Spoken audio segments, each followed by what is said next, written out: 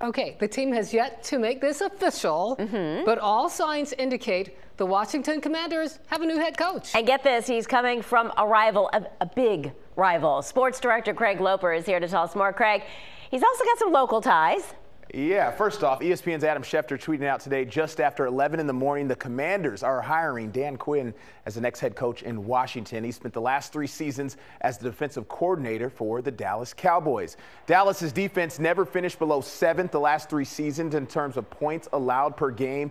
And Quinn, of course, was the Atlanta Falcons head coach from 2015 to 2020. But before all that, going back 30 years ago, the 1994 season, Quinn was the defensive line coach at William & Mary in Williamsburg. It's where he started his whole coaching career under former head coach there, Jimmy Laycock. Also on that staff was current Tribe head coach Mike London. They both coached the defensive line. How about that? Here was London on what he saw back then from Quinn. The way he coached, how much he wanted to learn, his enthusiasm, his interest in being a technician and things like that. And so, coaching the D-line and all the little things that go along with that, the intricacies of it, it was interesting to watch him wanted to be really good at it. And so it doesn't surprise me at, this profession as you leave and you go into different places that he's had the career that he's had thus far.